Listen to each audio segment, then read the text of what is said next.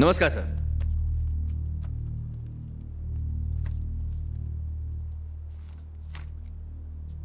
Sir, हमारी report police और intelligence की रिपोर्ट से ज्यादा पक्की है और सबूतों के साथ है।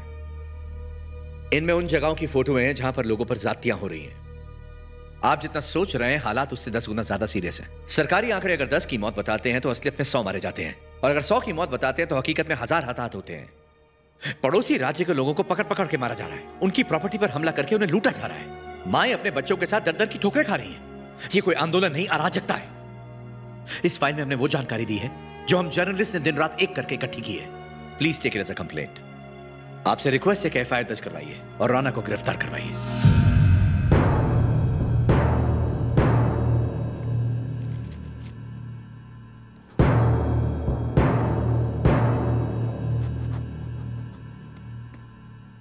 मुबारक हो बेटा, तुम्हारा अरेस्ट वारंट निकल गया। हम लोग मंदिर में 51,000 नारियल चढ़ाएंगे। अब जल्दी से तुम अपने गेस्ट हाउस में पहुंच जाओ।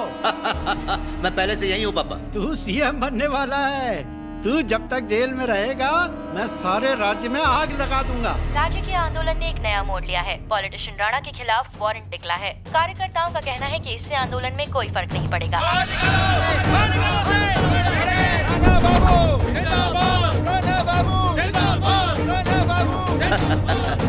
जरा पापा को बोलो।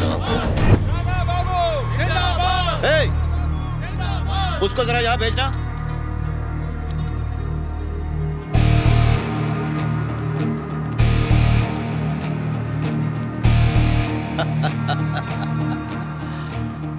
पॉलिटिक्स में मेरी एंट्री कैसी लगी? एकदम घटिया, तेरी तरह। तुम बार बार मरने की बात कर रहे थे ना, इच्छा जल्दी पूरी होगी। मैं कोई मामूली लीडर नहीं हूं। तुम मुझसे चूं तक नहीं कर सकता। तेरे और मेरे बीच में लाखों लोग खड़े हैं। वही लोग तेरी मौत की वजह बनेंगे। अच्छा, तेरी ये वार्निंग्स और वारंट तो मेरे लिए लकी साबित हुए। तूने मेरे खिलाफ कंप्लेंट की है ना, जानता है मेरे कितने काम आएगी। कुछ ही देर में पुलिस यहां पहुंच जाएगी। तू सोच रहा होगा मैं चुपचाप अरेस्ट होकर वैन में बैठकर चला जाऊंगा। यहां से जेल तक मैं जाऊंगा तो, लेकिन पद यात्रा करते हुए कम से कम 8 घंटे तो लग ही जाएंगे।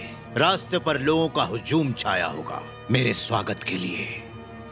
सारे राज्य का कारोबार आज मेरी वजह से ठप पड़ जाएगा। टीवी पर, हर न्यूज चैनल पर सिर्फ एक ही एक शख्स छाया होगा। क्या सोच रहा है तू? हाँ, अगर तुम मीडिया वाले मेरे बारे में ना लिखो, मुझे टीवी पर ना दिखाओ, तो क्या मैं गायब हो जाऊंगा? अबे तेरे में दम है तो जाके बोल दे कि मुझे टीवी पर ना दिखाए। अबे नमूना नमूना, नमूने से ज्यादा तुम लोग कुछ नहीं हो। सालों तुम्हारी औकात ही क्या है? तुम सब मेरे रहमो करम पर हो। काफी लंबा भाषण दे रहा है, बाकी का चल के पुलिस स्टेशन में देना। हाँ तो चल, चलो रे।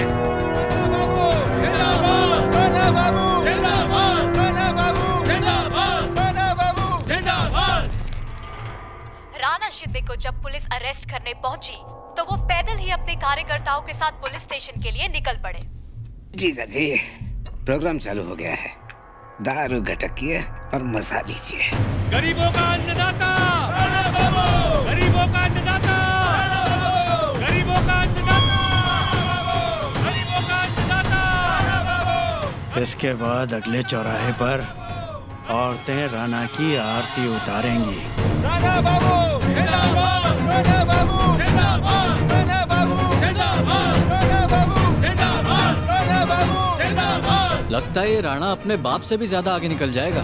राणा बाबू जिंदाबाद, राणा बाबू जिंदाबाद। The politics of this state has taken a murky turn. Civil movement seems to be carried. Rana Shinde to the CM's throne. Shagufta bag, NDTV, Hyderabad. राजनीतिज्ञों का कहना है कि इस मूवमेंट का नतीजा बाय इलेक्शन ही होगा। पॉल कार्डोस के साथ आज तक। बच्चा हो, बूढ़ा हो, जवान हो या औरत हो, सबकी जुबान पर सिर्फ एक ही नाम है, राणा बाबू, राणा बाबू।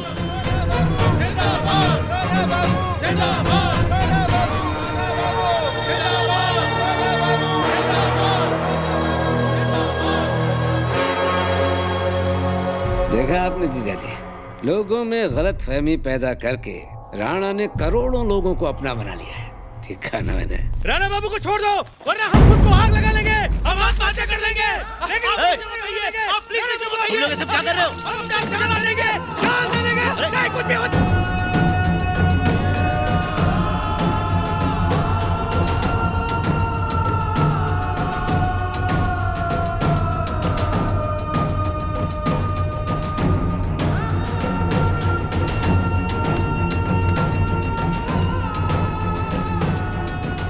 अब लगेगी आग।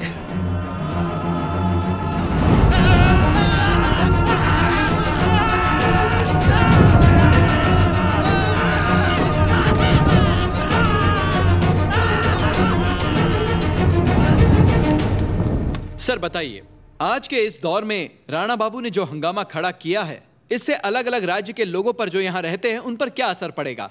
क्या आप बता सकते हैं कि राणा बाबू ने जो कदम उठाया है वो ठीक है या नहीं? हाँ करेक्ट है, 100% करेक्ट है। ये आंदोलन कब का शुरू हो जाना चाहिए था।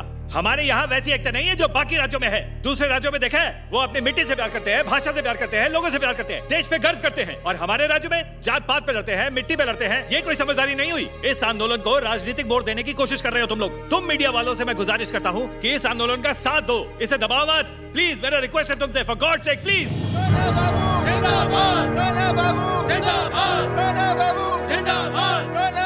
अरेस्ट होने से पहले मैं तुम्हारा इंटरव्यू लेना चाहता हूँ। राणा, इससे मत उलझो। अगर तुम्हें तेलुगु लोगों की सच में परवाह है तो मुझसे बात करो। राणा, चलते रहो। ए, क्या कहा? तू चाहता क्या बे? इस प्रदेश की जमीन को तुम अपनी माँ की तरह समझते हो? अगर मेरी माँ मुझसे कहे तो मैं अपनी जान तक भी दे दूं। क्या तुमने अपनी इस माँ को देखा है? ए, क्या कहा? सवाल पूछने की तमीज नहीं है क्या? जैसे ये जमीन हमारी माँ है, वैसे ही बाकी राज्यों की भी माँ होगी ना? अबे माँ तो सभी की होती, पता नहीं क्या? यानी तुम्हें बाकी राज्यों की माँ से नफरत है? हाँ नफरत है। अच्छा, अगर किसी वजह से तमिलनाडु पर बुरा वक्त आ पड़ा तो तुम उसकी मदद करोगे या नहीं? मुझे क्या पता? इसका मतलब हमारी माँ को तमिल की माँ, गुजरात की माँ, पंजाब की माँ, बंगाल की माँ से नफरत है। तुम यही कहना चाहते हो ना? हाँ या ना? नहीं बोला ना। नहीं पता तो फिर लोगों को लड़ा क्यों रहे हो?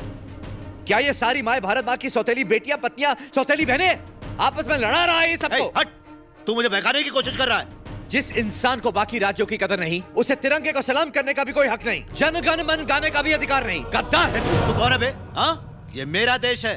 मैं जब भी चाहे जनगण मन गाऊंगा और झंडा लहराऊंगा। पंजाब, सिंध, गुजरात, मराठा, द्राविड़, उत्कल, बंगा। अगर तुम्हें किसी की माँ की इज्जत नहीं है तो हमारे देश की इज्जत भी नहीं है। तुम्हें देशद्रोही हो। मुझे कंफ्यूज मत कर, मुझे कंफ्यूज मत कर, मुझे उलझा मत। मैं तुम्हें कंफ्यूज कर रहा हूँ। हाँ। मैं तुम्हें कंफ्यूज कर रहा हूँ। हाँ। ठीक है, मैं सीधे सीधे सवाल पूछता हूँ। जल्दी कर। तुम्हारा भाई अमेरिका में बिजनेस करता है कि नहीं? करता है। तेरा सिंगापुर में 5 स्टार होटल है कि नहीं? है तो। सिक्किम में पावर प्लांट और कश्मीर में एप्पल फार्म है कि नहीं? वो मेरा पर्सनल मामला है। हाँ, अब ये पर्सनल हो गया। तुम कहीं भी किसी तरह बिजनेस करके पैसा कमाओ, वो पर्सनल है। लेकिन कोई अगर बिहार से आकर यहाँ धंधा करे तो वो गलत है। कोई गुजरात से आके कपड़े की दुकान खोल ले तो वो लूटमार हो गई। अब बता, तेरा ड्राइवर मराठी है, तेरे बच्चों को पढ़ाने वाली टीचर बंगाली है, 2400 घंटे तेरे टूटे बाप का ख्याल रखने वाली, उसको दवाई खिलाने वाली नर्स मलयाली है कि नहीं? अपनी मर्सिडीज में जब पिछवाड़ा टिका के निकलता है और 2 पैग लगा के जिस ढाबे पर चिकन पाड़ता है, वो ढाबा पंजाबी का है।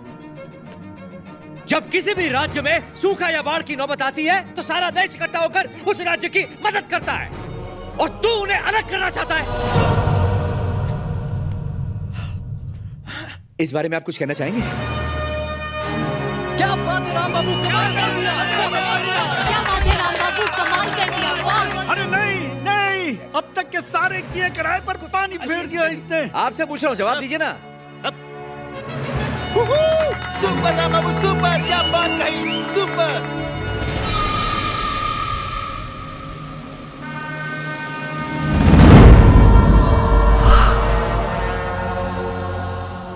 क्या अब भी हम तुम्हें नमूने लगते हैं? आज तुम दुनिया के सबसे बड़े नमूने लग रहे हो।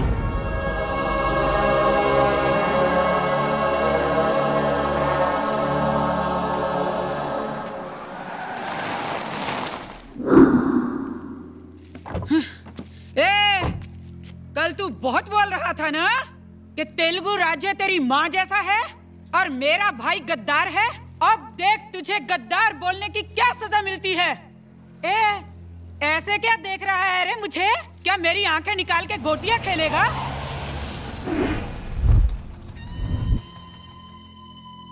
आज आज तुझे महिलाओं के आतंक से कोई माई का लाल नहीं बचा सकता।